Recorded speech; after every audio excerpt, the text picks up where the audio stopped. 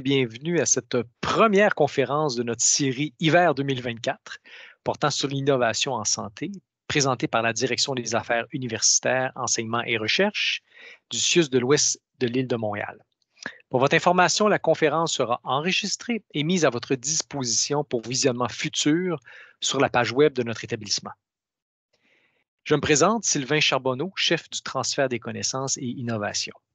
Je tiens à vous remercier sincèrement pour votre présence à cette conférence. À titre d'information, nous avions ce matin plus de 80 inscriptions là, au webinaire d'aujourd'hui. Donc, une représentation de 14 établissements, là, puis environ 4 universités là, qui sont représentées dans l'auditoire aujourd'hui.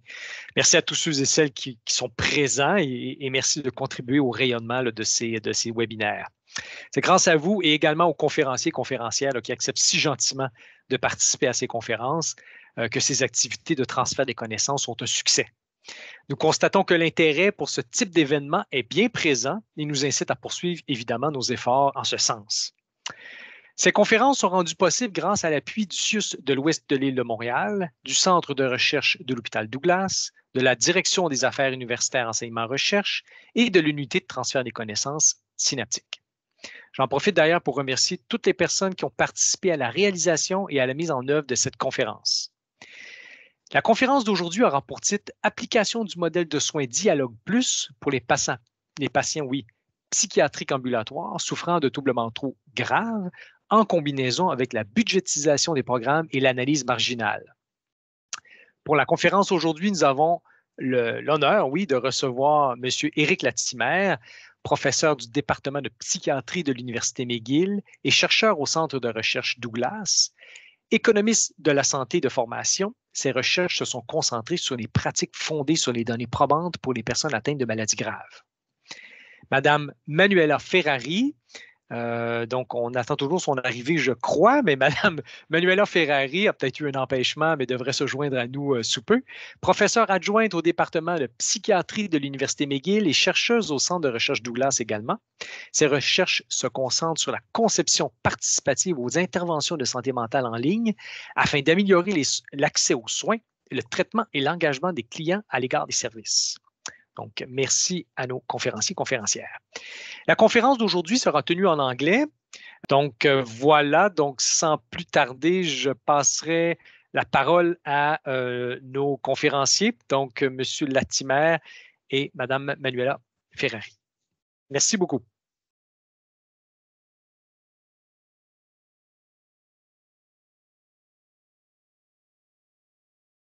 Bonjour tout le monde. Merci beaucoup d'être ici aujourd'hui.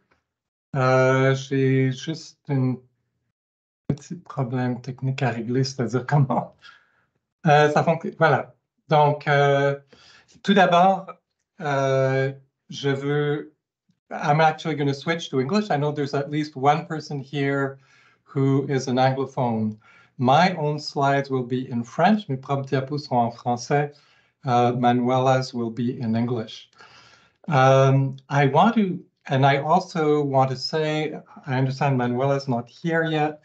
Manuela, if you're hearing this, let me know that you're here. The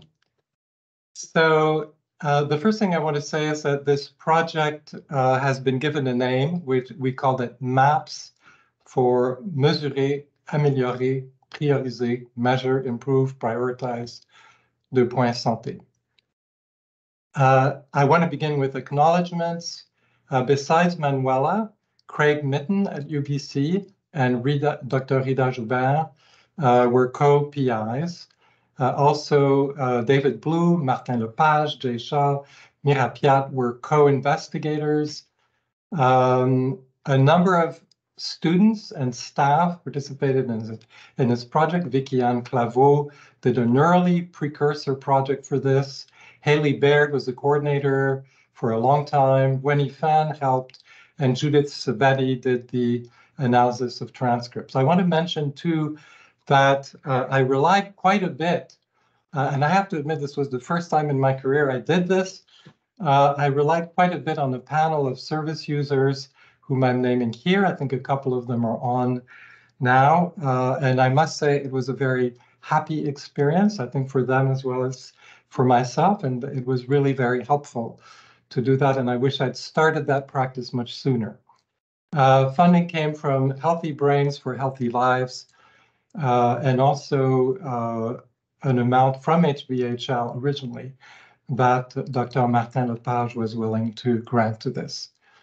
So a little bit on measurement-based care.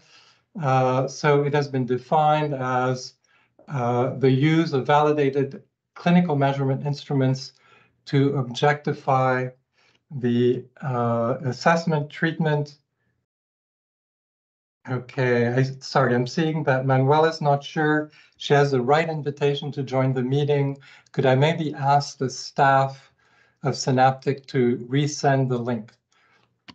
So I will continue presenting what are actually her slides. So, so measurement-based care consists in using a clinical measurement instrument to objectify the assessment, treatment, and clinical outcomes of a treatment, which can be with psychiatric disorders or more generally people with health issues. For example, adjusting blood pressure medication according to blood pressure readings is a simple form, a very common form of measurement-based care. It's been done much less often in the context of the treatment of people with psychotic disorders. So, so this tool, DIALOG Plus, DIALOG was originally an instrument to measure quality of life of individuals with mental illness, particularly those experiencing psychosis. It was evaluated using an RCT involving more than 500 patients in 6 European countries. Quality of life was improved, treatment satisfaction was improved, but with a small effect size. So simply measuring quality of life proved to be insufficient, and this is what led to DIALOG Plus. So, so as you can see, this is not new work. Stefan Priebe in England led the team that developed this tool almost, well, it was ongoing 20 years ago. DIALOG Plus goes beyond just the measurement to a structured way of doing the conversation between the case manager and the client. So there are 11 questions that pertain to 8 domains of quality of life and 3 domains having to do with services. So mental health, physical health, job situation, accommodation, leisure activities, partner, family, friendships, personal safety, and then 3 domains related to the services received. So it's the patient experience of care, medication, practical help, and meetings. So when the tool is applied, a tablet is used, and the client gets to see their ratings on here on January the 6th, 2020, and which is a prior date, and the current assessment, which is in blue. So they can see, for example, that in terms of mental health, their satisfaction went up from 2 to 4 since the previous assessment. So the steps in the structured discussion go this way. Step 1 is understanding why is a rating high but not lower, what's working, but also in the case of ratings that are lower, why is the rating low? What's the problem? So then we look forward. So what could we do that would improve your rating on this domain? So, and this is divided between the patient, the clinician, and what can others do, and then a plan is formulated. So we're inquiring about how the person feels about 11 different parts of their life. We identify the areas where there's the person is not satisfied, And then we try to find, for those areas where the person also says they would like help, that's another question that asks, what can be done to help them to improve their score on that. So it's an open access tool. It's low cost, digital intervention. It's evidence-based. It's been tried in 18 countries, several trials, recommended by clinical guidelines, short and flexible to implement, and as many as 3 successive sessions. The evidence suggests are sufficient to show positive outcomes. So it empowers providers and also clients. And indeed, we won't show you this slide, but one of the papers indicates that the use of Dialog Plus leads clients to do more for themselves. So it can actually be win-win for case managers and clients. So a number of studies have been done on this. I won't take the time to go over all those results, but you can just quickly glance at this. So you can see that kind of research continues to be carried out, and even in a developing country setting, which shows that it's not a super complicated tool to implement. So there is a training process for it, a short explanatory video, a manual, an adherence scale to ensure that it's being implemented properly. So now I'm going to switch, and I'm hoping that Manuela has been able to join.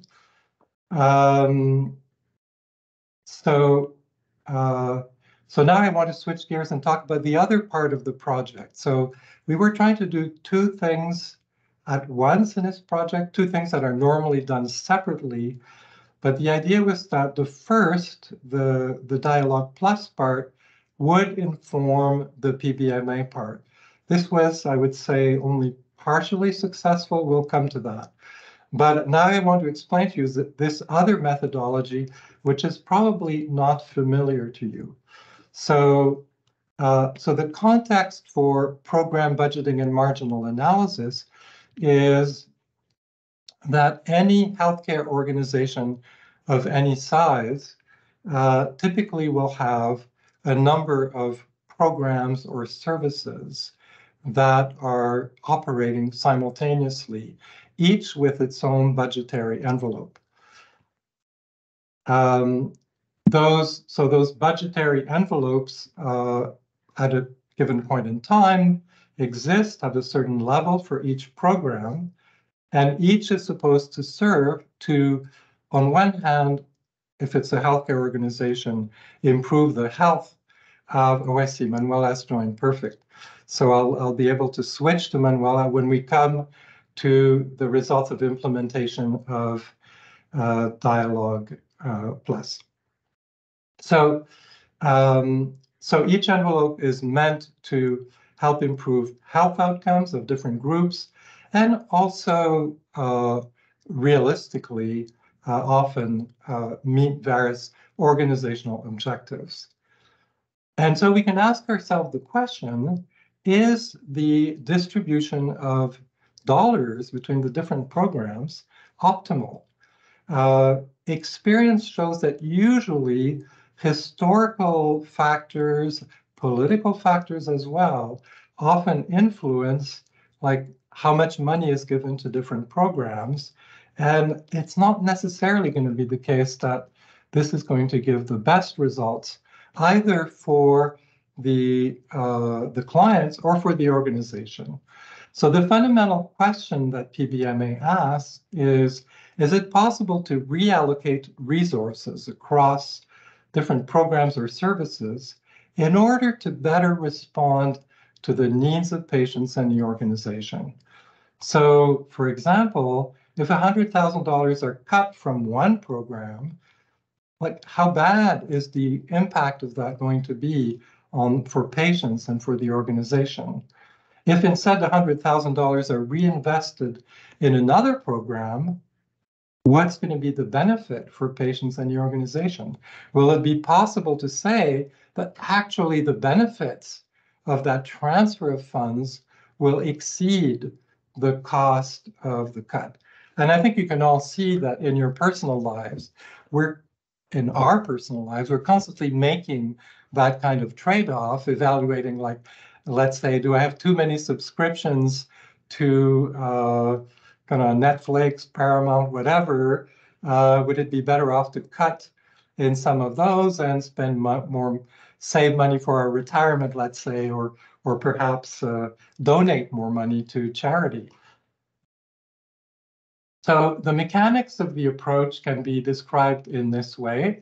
You have to set up a stakeholder committee, which typically will include like the leadership of whatever service not service, but organization is being contemplated. In our case, it was the Psychotic Disorders Program. So you want people from the leadership, you want preferably some service users, some clinicians, some managers. So a diversity of points of view who are going to broadly reflect the points of view of the organization and the values of the organization. Because there's obviously some value judgments that are going to be applied here. So we will define what are the criteria against which we're going to evaluate investment or disinvestment proposals. Then we're going to invite the leaders of different services or programs to submit proposals, hopefully for some for disinvestment and some for investment. Of course, the disinvestment is much less comfortable for program leaders, service leaders to propose, and we'll get back to that. And then there's an initial evaluation of the proposals by the stakeholder committee. We go back to the managers who submitted proposals, and we say, well, we've looked at your proposal, we've looked at your way of assessing it. This is what we think, and then they get back to you, and you finalize your decisions. You can do this over the course of a year and then repeat year after year after year. So that's the mechanics of how it's supposed to work. Now, you've probably, I'm guessing, almost nobody, except those who were part of the project, has ever heard of PBMA, but it's actually something that's been around for decades. You can see here an article by Craig Mitten, who's an expert in this, based at UBC. He was, he really was the leader for this part of the project. Our intellectual guide, and so as early as around the year 2000, he published an article with Cam Donaldson, another expert in the field, describing 25 years of PBMA in the health sector. And then there have been more recent articles. So it's a well-established method that's been applied scores of times in many countries and in a number of Canadian provinces, but never yet in Quebec. So a Google search on, in brackets, not in brackets, but in quotation marks, program budgeting and marginal analysis gives us over 6,000 results yesterday. So the objectives of the project were to make better use of data to improve outcomes among people with psychosis. So that's the common thread between the two. So we wanted to implement measurement-based care with Dialogue Plus for patients with psychotic disorders at the Douglas Mental Health University Institute. In parallel, implement PBMA in such a way that patient and clinician-reported outcome and process measures inform the PBMA process, gather information concerning the perceived impacts of both MBC and PBMA on patient outcomes, as well as on organizational objectives, and identify facilitators and barriers to both. At this point, this is what we can report on. So most of it, but not the perceived impacts of the PBMA or its impact on organizational objectives or facilitators and barriers. So, these are the numbers of people who participated in the implementation of Dialog Plus. There were also people in inpatient services, but that experimentation did not work very well. It was just difficult to get both case managers, nurses, and even more to line up the participation of clients in those settings. But it worked relatively well with the ACT teams, with the SIV teams, intensive case management in English, and with Clinique L'Étape, which is an outpatient clinic for people with fairly severe mental disorders. So here are the results for the ACT teams on the first administration with 19 individuals. So you can see the two domains for which satisfaction was lowest were the professional situation and physical health. Both domains were about half of participants said they would appreciate some help. And you can see in general, domains where satisfaction was higher, such as meetings with the case manager, for personal safety, for friendships, for this clientele, there were not very many people or fewer people who wanted help with that domain. If we now turn to the SIV teams, you can see that, again, the two domains for which satisfaction is lowest are professional situation and physical health. And there's an even greater percentage who would like help. Interestingly, there's fairly low satisfaction. Actually, it's even lower with friendships with the SIV clients. So these people don't get attention from clinicians as much as ACT team clients. Now, if we turn to L'Étape, here the two lowest domains are physical health and professional situation. So these two domains are always among the three lowest among all the domains. And we always have at least about half of the clients who would like help with that. And then, did we see improvement over time? So for 42 people, we were able to compare the first administration and the last administration. There were at least two administrations. And you can see that for domains that were initially lower, where more help was offered and organized, you do tend to see improvement from the first to the last administration. So now we come to the qualitative phase, and Manuela is going to take over. Thank you so much, Eric, and great job in introducing Dialog Plus. Let's look over the implementation phase with some feedback from case manager and patient about the use of Dialog Plus in clinical settings. So you realize it's a mixed method study, sequential. So after we collect the quantitative data, we move into try to unpack the experience of using it.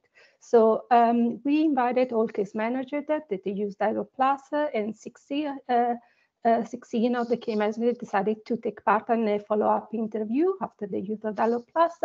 And of all the clients that we are exposed to Dialog Plus, we were able to reach 38 of them, and 19 decided to actually take part of the interview.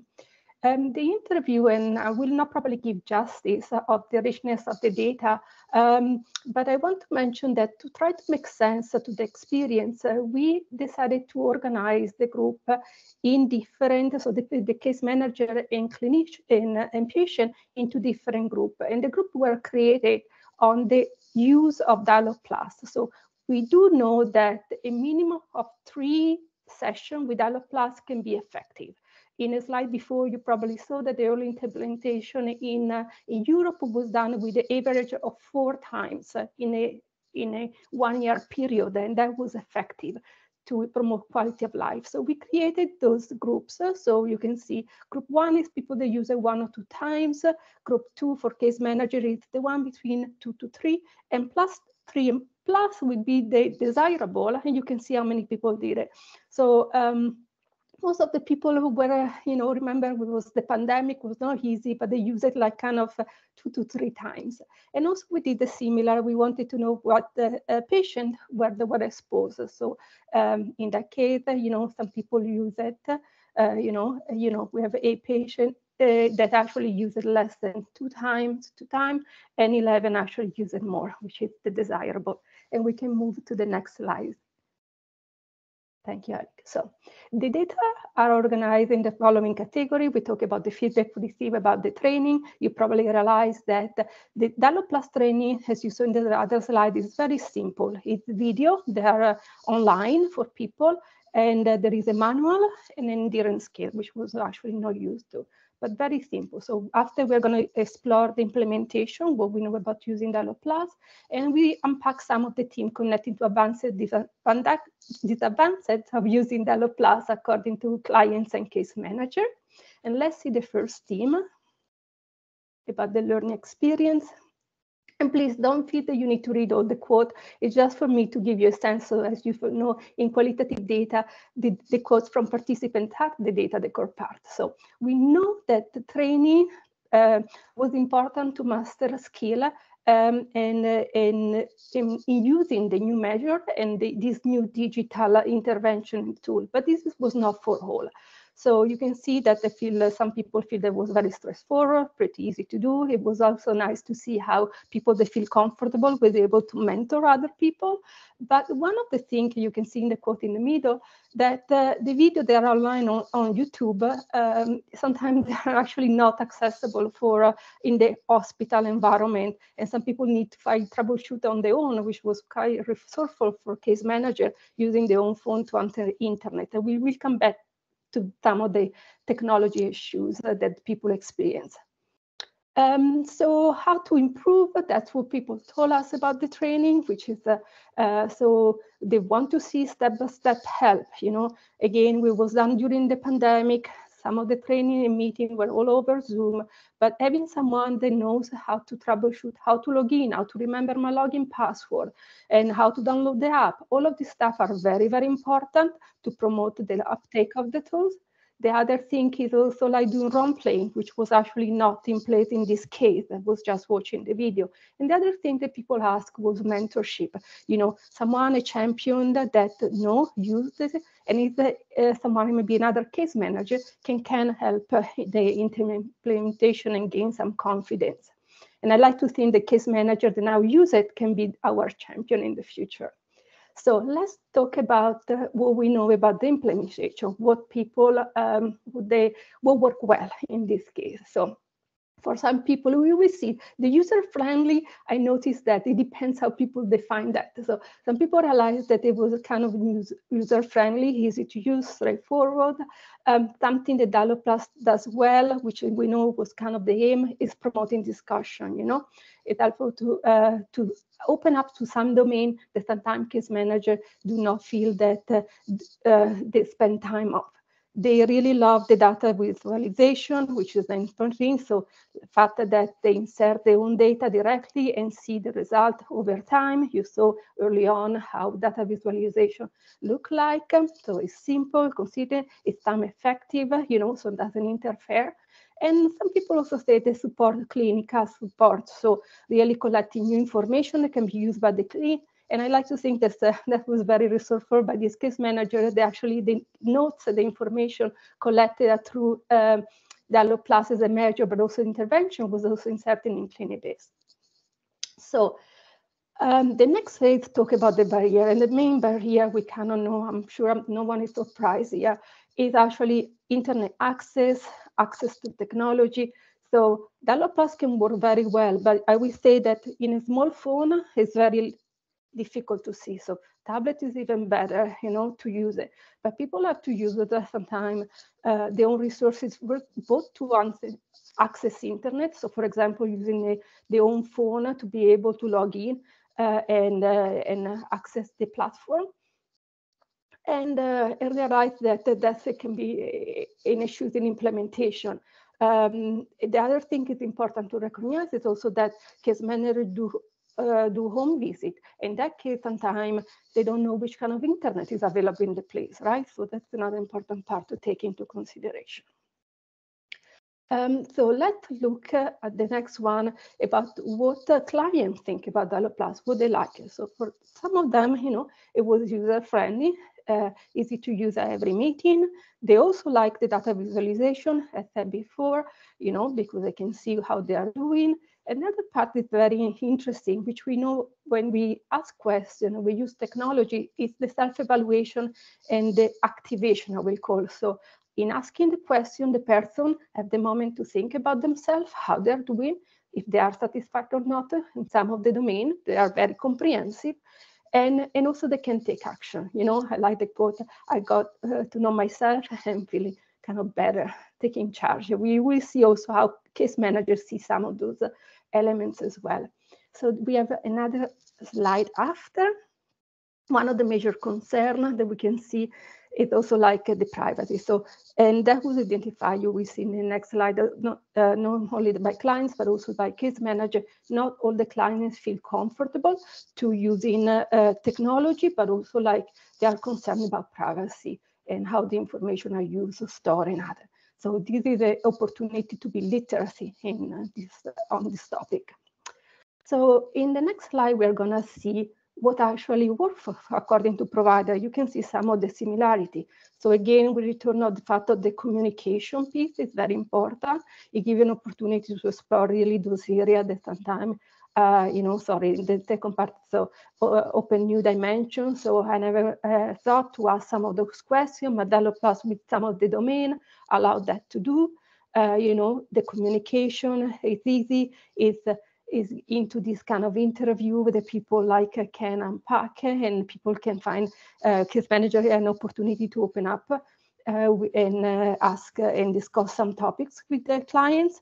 And the last part that you can see, which I think is quite powerful, is empower a client. I really love those quotes because they say how the tool really, the person take charge of the meeting, which is actually very important. And you can see really how the term the case manager, they felt that there is this way of empowering the clients to really see what is important to them and to work on what is important to them. I love that in the last quote that you can see say that they take the driving seat, right? So it's quite powerful as a metaphor. In the next slide, so there are also other two aspects that are very important.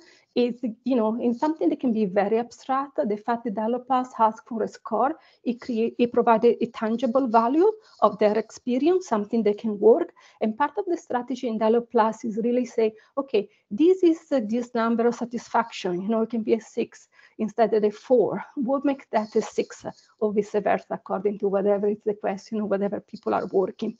And building new relationship and understanding, okay? That I think is quite important in new opportunity, really, that DialogPlus was opening for provider. In the next slide, we see what there were some of the issues, which I think is covered. You can see some of the similarity between the experience of the patient, but also in the provider. So I'm going to leave the first one. I love to say we have technology, case manager recognize that not all people are comfortable using technology. There may be some problem in scheduling, if something changes and needs a follow-up and they're supposed to do the second appointment or session off. So there can be some issues connecting to. The data here are kind of mixed. One, why I like this institutionalization last is kind of the one that probably is something to reflect on. DialogPlus work very well in settings that are recovery oriented, and some of the providers the feedback is they feel that it may not be the tool for everyone, and unfortunately people that may be more deprived of experience institutionalization may have difficulties of finding new solution or engaging with the tool.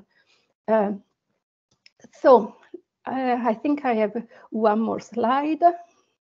coming up with kind of a few take-home messages. So definitely on the training, we know that we can support by step-by-step information, practice section, and mentorship can really promote skill and comfortable using the tool. This is actually integration, creating or using both the measure but also the technology. We really need to overcome the technical barrier that people are experiencing, and I think promoting literacy can also help. I'm thinking about the experience of literacy about privacy, for example, but also literacy in the use of technology. So I think overall we can see that DIALOG was considered as a user-friendly measure-based tool that provides recovery. It really improved the ability of communicating between provider and patient. It's an effective way of monitoring the recovery journey, but also like a way for a patient, as I said, the empowering piece of self-assessment and activation to really take control. So I like to think it's a client-centered care approach.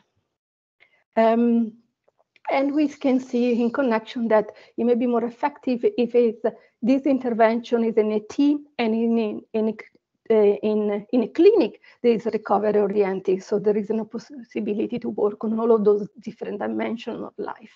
Thank you. Thanks a lot, Manuela. All right, so still on DIALOG Plus in terms of the scores. So the two domains, as I had mentioned, that were always among the three lowest for the three groups of clients were professional situation and physical health. About half would have liked help in that domain.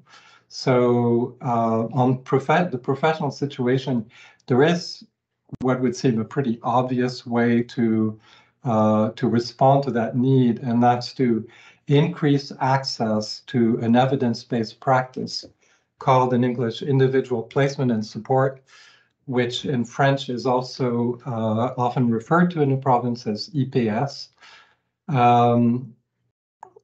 Accès au soutien emploi IPS,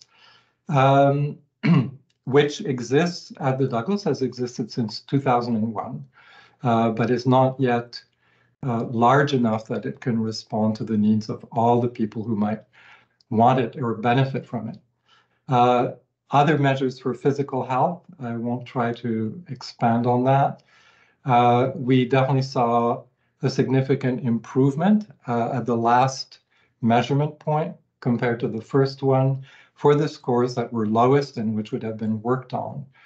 But I think I do want to mention a limitation in all this, and that was that only a minority of clients participated.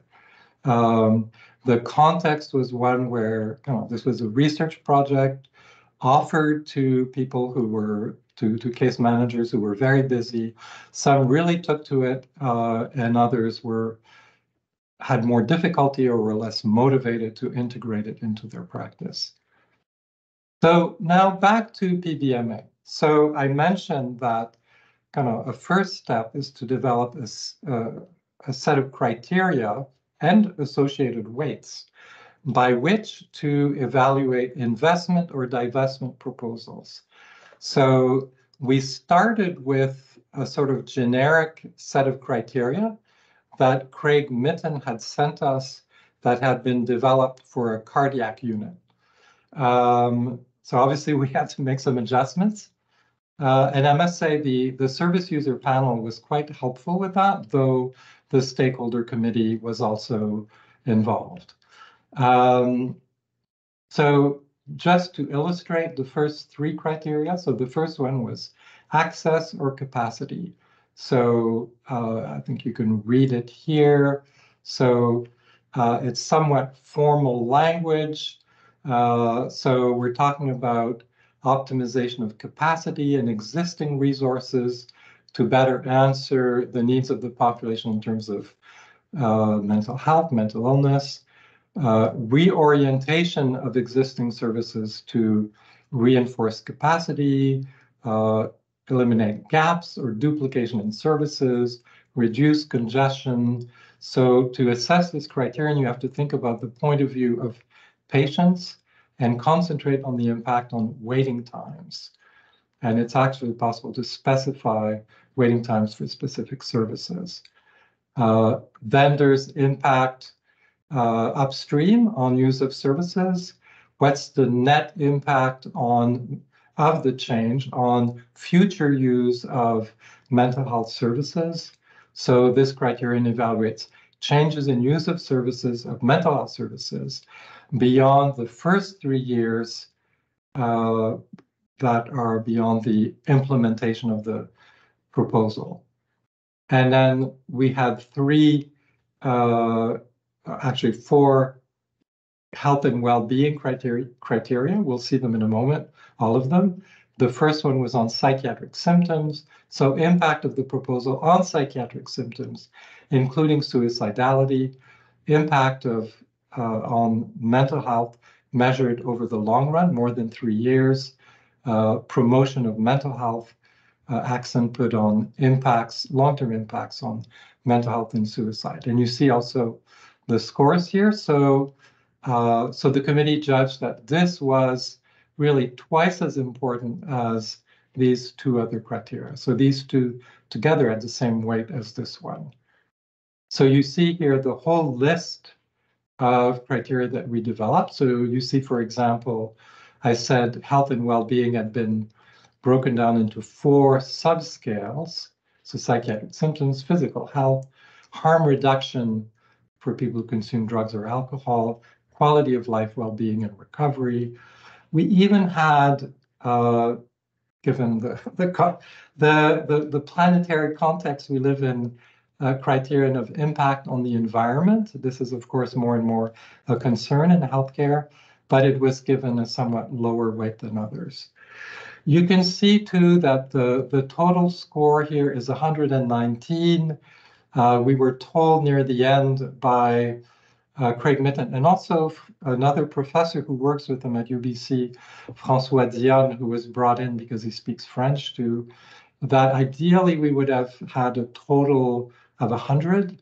But anyway, I think the results are the same.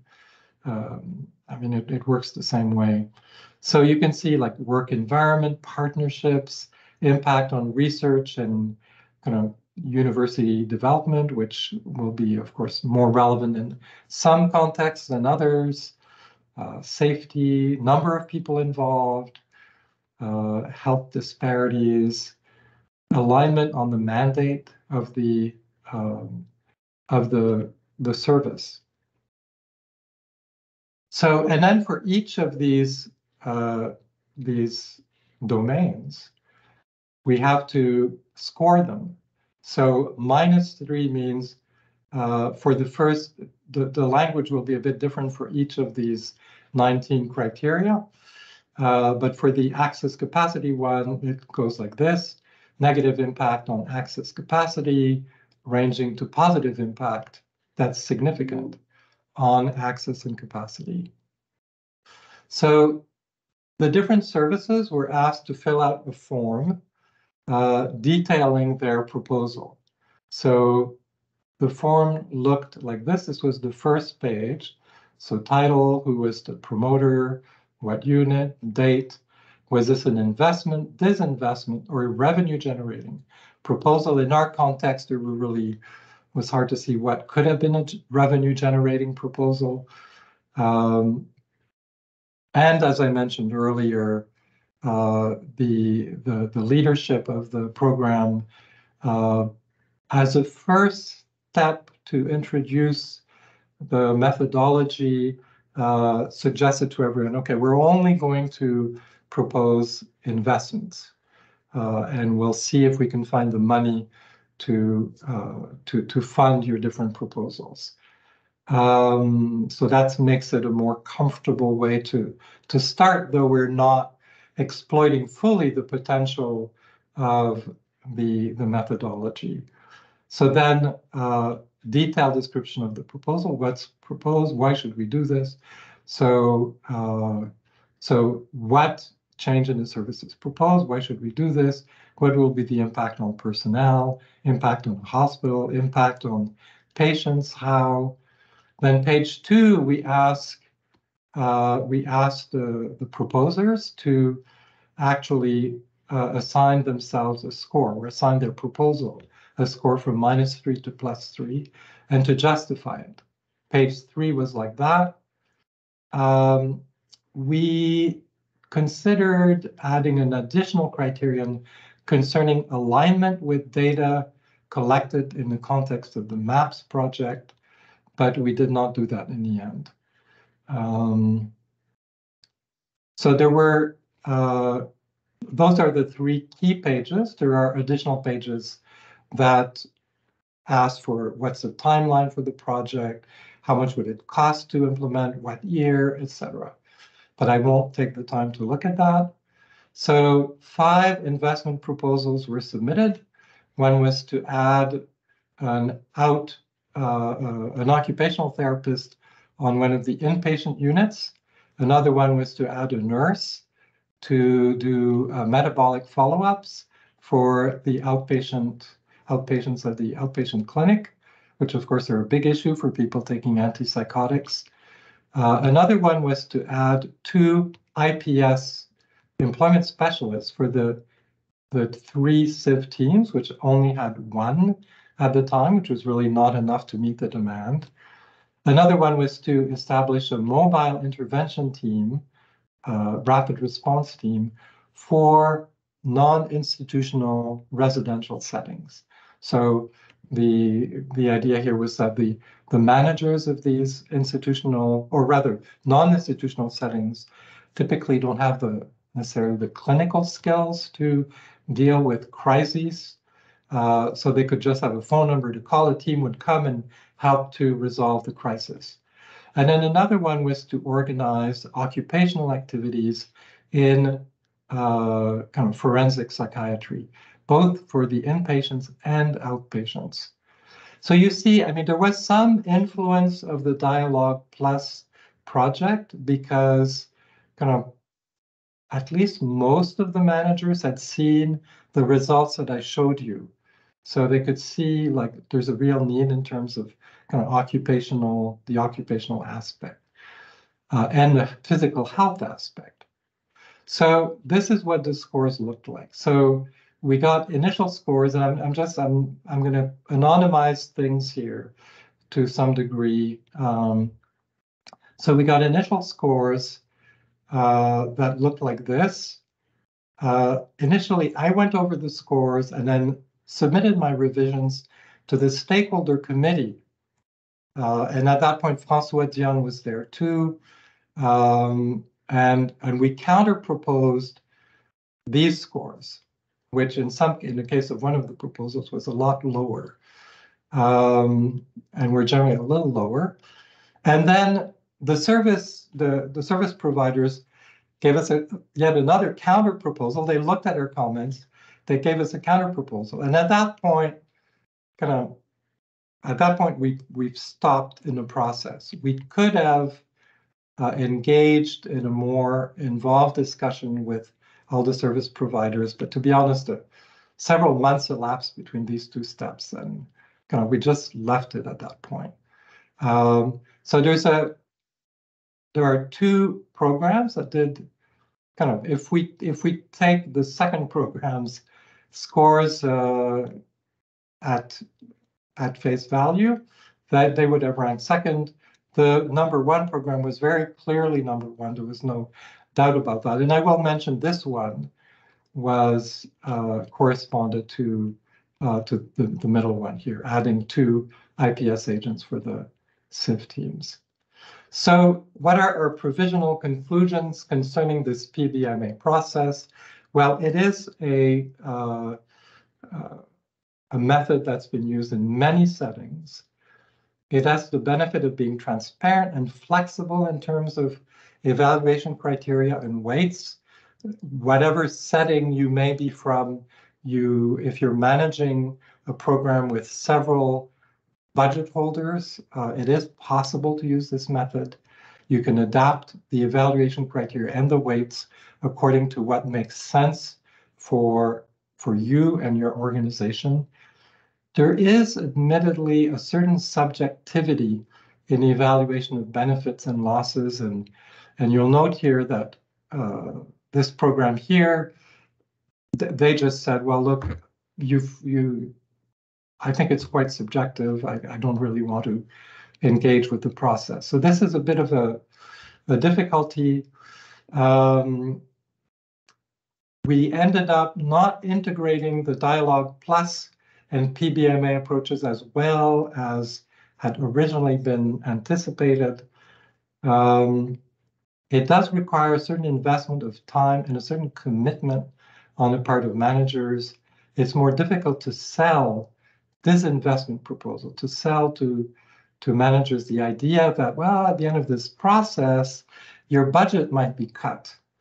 But nonetheless, this has been done many times. And I would say overall, the process has the potential to support a collective process of thinking about organizational priorities. It's kind of difficult, but it can be done. So I will stop here. There's a little bit of time left for questions. You see our email addresses here. Thank you very much for your attention. Yeah. Before we close, I also want to take a moment to thank all the case managers who agreed to participate in this study, and all the participants who probably are not online, but who agreed to try the experiment as well. So thank you very much, everyone, for your interest and participation.